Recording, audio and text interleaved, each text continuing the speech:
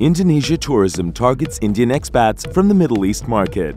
We got actually, in terms of numbers, the main visitors coming from Saudi Arabia. But we still are challenging from UAE.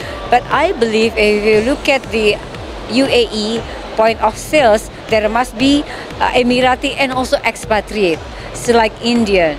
Because if look at the numbers of Indian, which I believe they come from the origin and must be also from this area. Emirates Airlines expect to expand reach in Tier 2 and Tier 3 markets through codeshare with Fly Dubai. We carried 3.3 million passengers.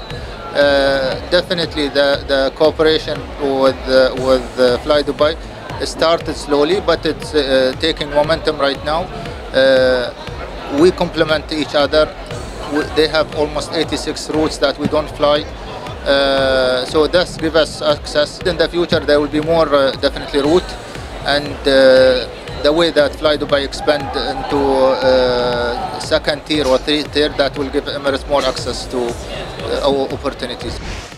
Sabre Red Workspace offers innovative solutions to booking challenges. You'll find full flight information on a single screen, which means you'll have the advantages you need to easily give your clients less of this and more of this.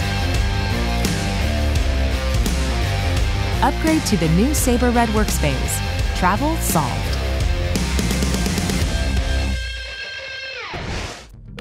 New Mauritius Hotels exhibit its Beachcomber Resorts and Hotels property in ATM. This year, being on the stand, taking the, like you see, the importance for us to be there is to target the high-end clientele. So we know, like we have, big villas for the families traveling. So we are here to showcase what we can offer to these people traveling. Karnataka Tourism discusses its offering for the UAE market.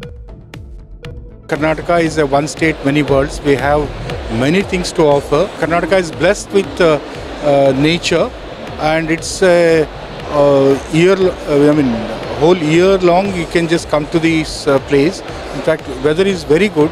In fact, it's not too high and not too cold. They have a very good heritage monuments, wildlife sanctuaries, hill stations, and beautiful palaces.